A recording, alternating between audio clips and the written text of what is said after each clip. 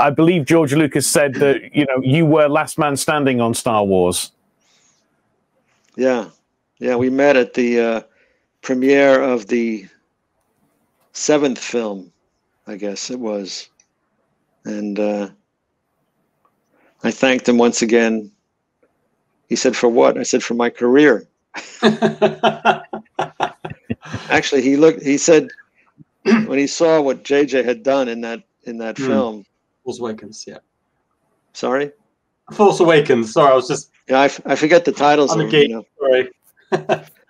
He said, "Boy, compared to what they do now, we were playing with toy planes, paper airplanes on strings, you know." And when I see that sequence in the trench, I sort of think, yeah, it looks like paper airplanes on strings, you know.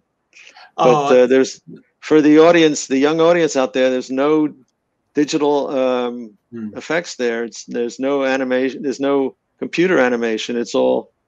Well, that's not entirely true. It's real. I tell you, I was 13. They shot real models.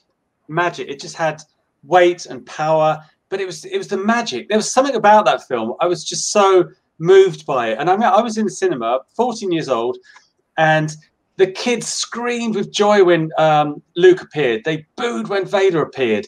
They cheered when the Death Star was blown up. They cheered at Han Solo when you board the Death Star and escaped from Tatooine.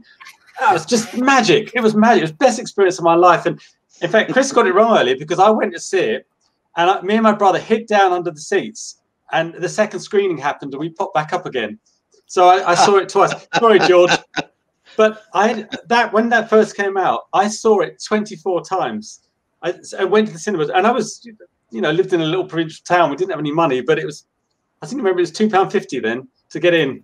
So every pocket money went for weeks and weeks and weeks. I went to see it. It was just amazing. Never seen anything like it. So thank you, Paul. Thank you for that. The nicest speech I've heard in a long time. Oh, thank you. I've got full of them.